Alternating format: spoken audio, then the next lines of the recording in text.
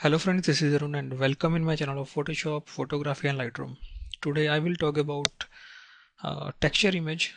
This image is black and white and this is having the texture as you can see, and if I remove this texture, as you can see, this is simple black and white and I have put some paper texture on this image. So how I get this effect using Photoshop, as you can see, this is before and this is after. Firstly, I will make I have only one image, then I will take a copy of this image by Control J. Now I want removal tool, spot removal tool, to remove this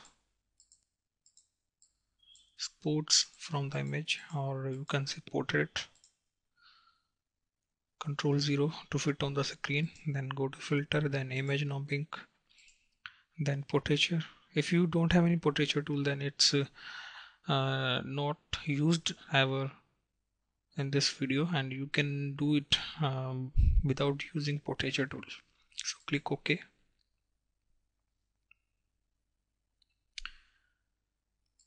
Then go to brightness, little bit of increase of brightness and more contrast.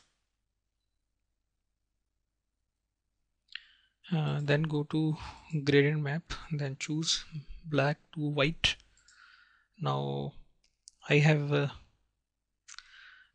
this paper texture for this image. Then fit it to the photo, then set its blend mode to soft light, multiply. Then move this layer to under this gradient map layer, and I will press Ctrl J to make a copy of this. Then on this I will make a layer mask to remove some portion from the face.